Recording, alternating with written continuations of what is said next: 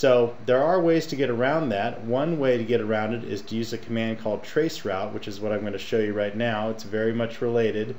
Before I do that, let me go ahead and save this so we have it for future reference. I'm going to call this lesson ping, and then we'll go ahead and save that, and then we'll just go ahead and start up a new session with Wireshark for the other one. So I'm going to do file, actually I'm going to go to capture and go to interfaces again, and I'm going to go to options, make sure that promiscuous mode is turned off. It is still, and hit start.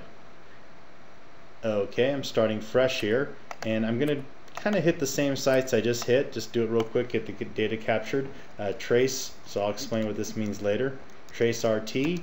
The first one we went to was Google, www.google.com. This will take a little longer. So while it's taking time to do this, I will mention what it's doing. All this is doing, it's a variation of the ping command. It's pinging every router along the network that's responsible for forwarding these packets from the source to the target. So it's just kind of a way to get an idea of the latency or delay in the network. You're getting some statistics here for millisecond delay, and that's at each network hop or router I should say, along the network until we get to the final destination, which is Google. So let me just go ahead and keep doing this. I'm going to do this to, I believe, Stanford now. Still got my protocol analyzer running. This can be useful when you have a site that times out on ping like San Diego State. We'll see, we'll be able to get some statistics for it, and then the last hop that is to go to that server for San Diego State will be blocked off, but at least we'll be able to get some statistics to measure delay on the network. And you should, as a network troubleshooter, you should be keeping an eye on these numbers. If any number sticks out like a really large number, then you know you've got some kind of problem.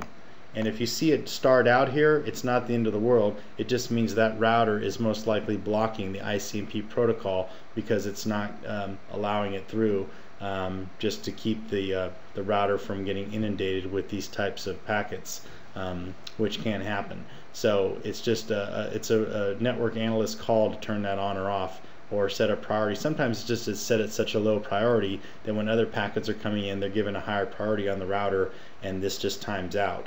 Okay, so I got that one done.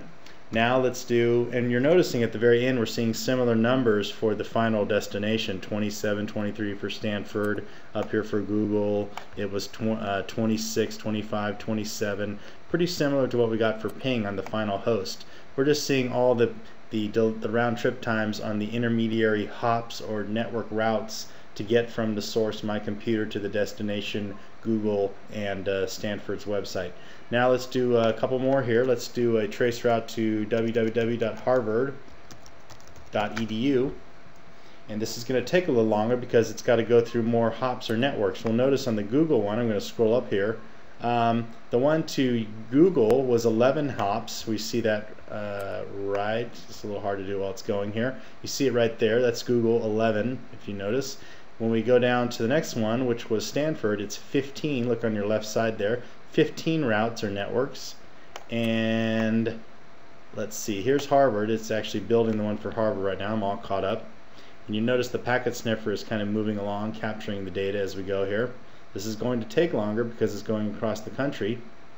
And you'll see the farther you go out, the longer the delay, which makes sense. Now we're in the New York area. You can see these are the routers on the other side of the country. Washington, that's Washington DC. So it's eventually going to get that packet to Harvard and get on the Harvard network. And you can see, again, we got very similar statistics. 108 I forget what it was when we pinged Harvard, but these numbers look pretty close. Okay, now let's do the last one. Ping www, do you remember which one it was? I believe it was Moscow State University.ru. This one will, by the way, 20 hops or networks to get to Harvard's website that we had to jump through. These are all the pathways along the network route to get to the destination. This one will by far be the longest because it has to go overseas, and we're going to get the longest return trip time delays. You're seeing all the various routers that we're going through to get from source to destination. We're actually going to a different continent, and that's why we're getting these really large numbers in terms of delay on the network, because we're going such a long distance.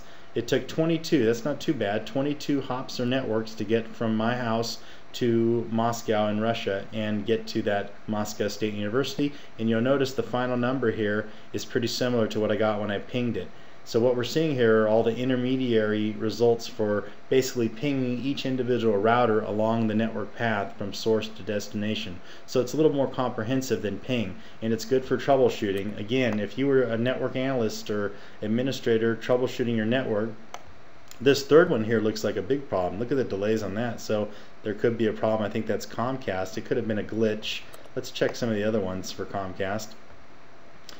Yeah, look at here, Comcast, that number was really high, so it's kind of jumping around, and these are very low. As long as it's not consistently high, I'm not too worried.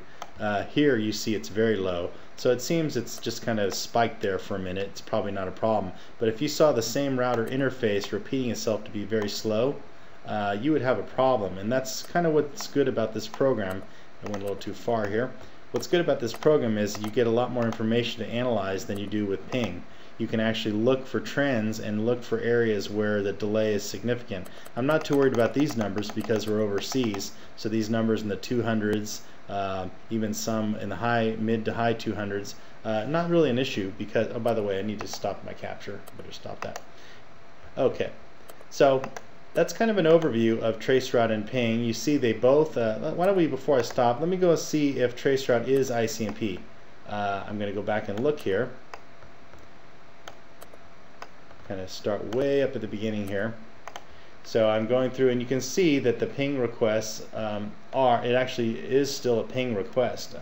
Traceroute uses ping, it's just kind of a ping to each router, and you can see, just like in the other example, when we actually use ping, that it is the ICMP protocol, Internet Controlled Message Protocol, and you can see we're sending ping packets. The length is a little different of the frames, but basically it's the same process. Okay, it's 64 bytes actually, as opposed to 32 with ping, but the process is the same. It's sending these ping packets. They're a little bit bigger, but basically it's sending a series of ping packets to each router, and you can see clearly that's the ICMP protocol involved in all these connections. So just kind of scrolling through here, you can see ICMP is kind of repeating itself over and over and over.